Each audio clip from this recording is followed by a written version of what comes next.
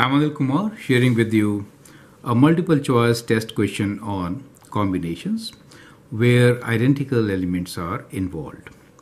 The question here is, how many of the divisors of 1800 are odd? Five choices are 8, 9, 10, 11, 12. You can always pause the video, answer the question, and then look into my suggestion. Well, let me give you a hint here. To solve this question, you need to find prime factors. That should help you to solve the question. Again, whenever you feel like, you can pause the video, answer the question, and then look into my suggestions. So all the factors are divisors of 1800. So let's find out the factors of 1800. 1800. We could say it is 18 times 100. 18 is 9 times 2. 9 is 3 times 3. 2 is a prime factor. Here we could write 4 times 25 is 100. 4 is 2 times 2. And 25 is 5 times 5. So we can write that 1800 is equal to how many 2's? 3 2's. Okay, let me write 3 first now. 3 times 3, and then 3 2's, 2 times 2 times 2, and 2 5's, and 2 5's. Correct? So these are all the factors. If you multiply these numbers, let's do it. It's a good check. 3 times 3 times 2 times 2 times 2, and then we do times 5 equals to 1800. Correct? So we have correctly done prime factorization. Now, how many of the divisors of 1800 are odd?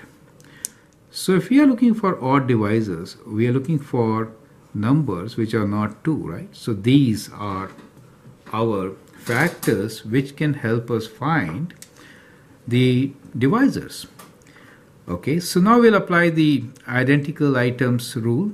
So if there are P, Q, R, so on, identical elements, then the combinations are P plus 1 times Q plus 1 times R plus 1 minus 1. That formula is being used now.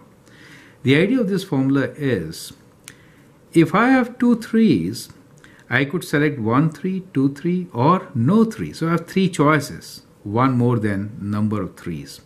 So here the number of choices I have are 3.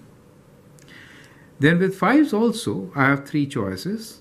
I may not select any 5, or I may select 1 5 or 2 5's. So 3 choices. Now, we have to have a selection. So minus 1. We cannot do that we select no 3 and no 5. So minus 1 for that. Also, 1 is a factor, right? 1 is not a prime number. Therefore, you will never see it in prime factorization. 1 has only one factor. Prime factors have 2, and therefore 1 is not treated as a prime factor. So we'll add 1 because 1 is a factor. Okay, so these are all the combination. Now, so we'll multiply these two 3's, take away 1, add 1. That will give us the answer. 3 times 3 is 9, and therefore the right choice is 9. So I hope you understand how to solve such questions, right?